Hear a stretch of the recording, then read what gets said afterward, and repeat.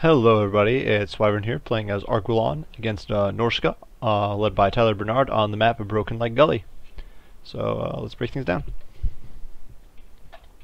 So right off the bat I'm going to pause because the match does start pretty quickly, and to coincide with my tutorial on Argwylon, I wanted to do a bit of a gameplay with an Argwylon themed army in a quick match to release alongside it. And so for my lord, I did pick out Durthu, because who else could you run except the big tree man himself if you're going up with an Argwylon themed army. Durthu, of course, absolute melee monster, one of the best lords in the game from a straight up combat perspective. Even despite the fact that he is a caster for Lore of Wild, but actually, for Lore of Beasts, but I actually did not bring any spells on him. The only abilities I brought on him is Wild Heart, Lamentation of Despair, and the Sword of Death, which is a very powerful AoE ability. Lamentation of Despair being magic missiles. He has armor piercing though, he has frenzy, he does a lot of hurt, and has very high melee attack, especially with that frenzy, as well as the branch wraith next to him, and of course high leadership, so hopefully that frenzy shouldn't really wear off at all, unless he starts getting mauled very badly. He is standing alongside the tree man and also branch wraith down here, and the branch wraith is once again stripped down quite a bit, coming in with Call of the Woods, Smoke and Mirrors, and Earthblood. Alongside Durthu and his big old boost to energy reserves, or Winds of Magic reserves, I'm definitely hoping to get quite a bit of use out of the Earthblood here, and definitely kind of counting on it to back up and stiffen up my army for a long duration, and improve the fairly low melee attack on the Treekin to a respectable level. Now for my front line, I did bring just two units of Treekin. These guys over here, and then in the middle I did bring the Regiment of Renowned Firebark Elders. These guys do have 70% fire resistance, and Norska of course does have a lot of fire magic, and so these guys will provide me with very solid leadership or defense against fire, and they'll stiffen up Durthu, who's very susceptible to it, and this tree man and all of them against any sort of fire damage the Norskins might bring. Then I do have 2 units of ranked up Dryads out on the flanks. They are kind of technically my front line, but if possible, I want to absorb the enemy assault on my Treekin, and then use the Dryads out on the flanks. Finally, in the back, I do have 2 units of Wildwood Rangers, still following along with this kind of tree theme, because these guys are the guys who are supposed to kind of keep tabs on the rogue Dryads and such in Sithrall and in the Wildwood. And finally, the Way Watchers, 2 units of them. Mostly just here to kind of shut down mammoths, which was my biggest fear, because Treekin don't do that well against mammoths. They can hold them against them for a very long time, not take too much damage, but they don't dish out that much hurt to them. And the Hawkeyes of Drakir, of course, these guys, I'm hoping to kind of use these guys' discouragement ability to help chase off mammoths much more efficiently, as well as their smoke bomb to protect my Way Watchers a little bit and protect themselves if needed. So right off the bat, I'll throw things in slow-mo, and my opponent's army, he did bring Wulfric mounted on a horse.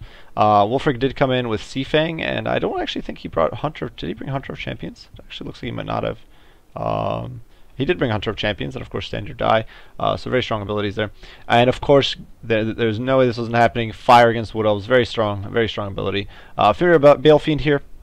Does have armor piercing, does have armor sundering, magic damage. Coming in with a Vortex spell, the Flame Storm, Flaming Sword of Rune, and Cascading Fire Cloak.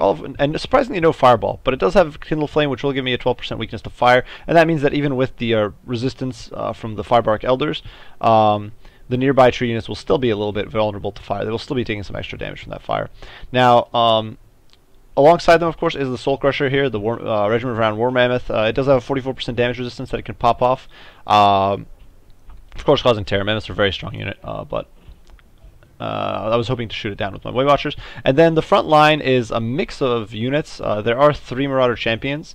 These are very solid against Wood Elves because they do have decent armor. They're fairly mobile, which means they can chase down Wood Elf skirmishers. And they have shields, and of course they do decent amounts of hurt, which is good against Wood Elves who lack armor. Then Marauder Berserkers in the center here. These guys, a lot of DPS, and will trade very well against things like Eternal Guard or Azrai Spears, and even Wildwood Rangers, and here in the middle, Marauder Spearmen, just to kind of deal with large. These guys do lack armor piercings, but most likely with Flaming Sword of Rune, they should perform pretty well. And then over here on the right flank, 3 units of Norscan Ice Wolves, and these guys are very quick. They have a Frostbite, which means any unit that gets caught by them is not going to be going very far. So seeing that they're over here, I decide to push straight in, and I start pushing straight down the hill here, moving in to engage my opponent as quickly as I possibly can. And almost immediately, my Way Watchers are opening fire. Initially, I think the first volley went to the Marauder Spearmen, but now the following up volleys are going after the Soul Crusher. And as you can see, its HP is dropping very, very quickly. When firing off at long range, Way Watchers actually get a bonus to their damage, 25% bonus to their armor piercing damage, which is pretty huge.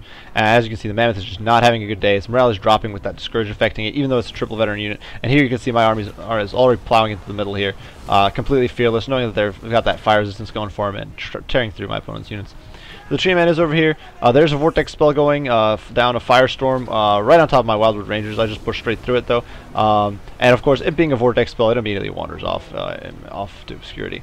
These Wolves are still making their way around the flank, and it is a bit of a race against time. I know they are there. I did see them, and I'm simply hoping that my archers can scare off this Mammoth before the Wolves are on top of them, because I did push both my Dryads in as well as these Wildwood Rangers to defend against the champions here, and that means that they're not here to defend my archers.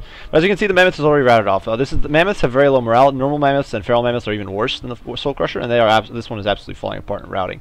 Over here, the Wildwood Rangers have had Earthblood casted on them. I've already casted one Earthblood in the center, now it's going down over here on the flank against the Dryads. Dryads and Wildwood Rangers are immune to Terror, and one of the big psychology.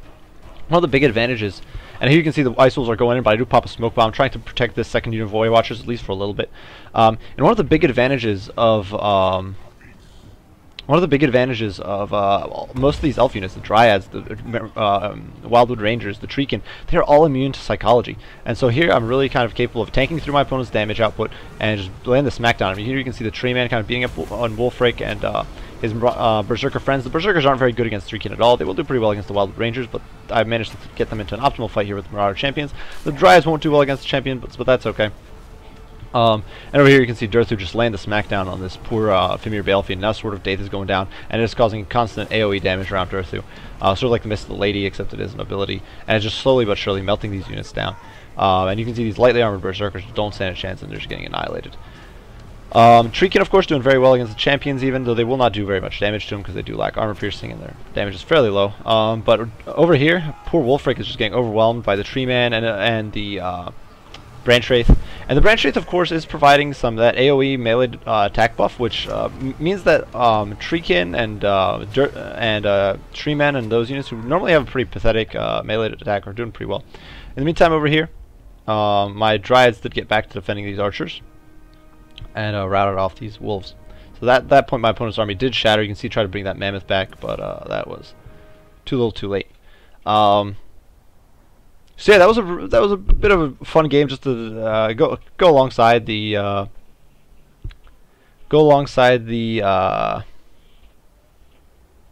Argwylon tutorial I released, and one of the trials is just an Argwylon themed army. Of course, the Way Watchers kind of being the Wardens of the Woods, the Wildwood Rangers, the other elf unit that kind of keeps the rogue Tree Men in check. So I figured those would be ideal to combine with a Treekin themed army, and while at the same time providing me with armor piercing that this force would otherwise lack, with the exception of Durthu, of course. Durthu, of course, being an absolute champ, tore through that Fimir Balefiend and kind of messed up my opponent's entire center. He, of course, does cause terror, and it's a very strong unit in general. Mammoth got very little done. He trampled through a few Dryads and some Wildwood Rangers, but got focused down by those Way Watchers. And that was basically that. The Way Watchers are very, very strong against Mammoths. I think that I would have been better off, if I wasn't going for a themed army, I would have definitely been better off going for Starfire Shafts in the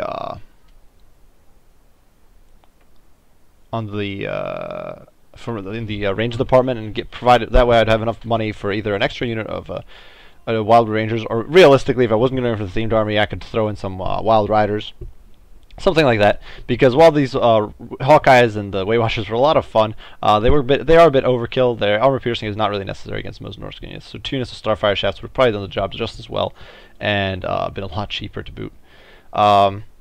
But yeah, it was a pretty fun game. You can see the Treekin did pretty well. None of these units did too much damage except the Wildwood Rangers, and Durthu, who are of course damage dealers.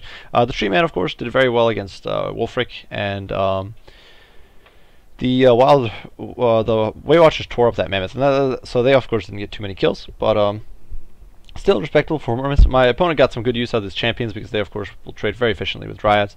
Dryads, though, are pretty. Most of the magic damage is pretty strong against Norsca, which tends to have a lot of units that rely either on physical resistance or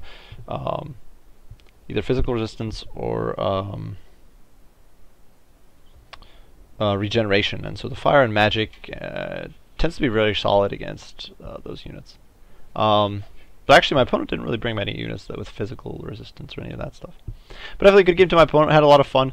It was entertaining to try a bit of a different take on the Wood Elves, going on an Argwylon-oriented build, or with Argwylon, I guess. So yeah, as usual, I do hope you guys enjoyed. If you did, be sure to leave a like and subscribe down below. If you're interested in Argwylon in the campaign, be sure to check that out. As usual, if you have any comments, concerns, any questions about Quick Match, any of that sort of stuff, or any recommendations for builds you'd like to see done, be sure to post those down in the comments, and I'll respond as soon as I can. As usual, I appreciate you all for watching, and Wyvern out.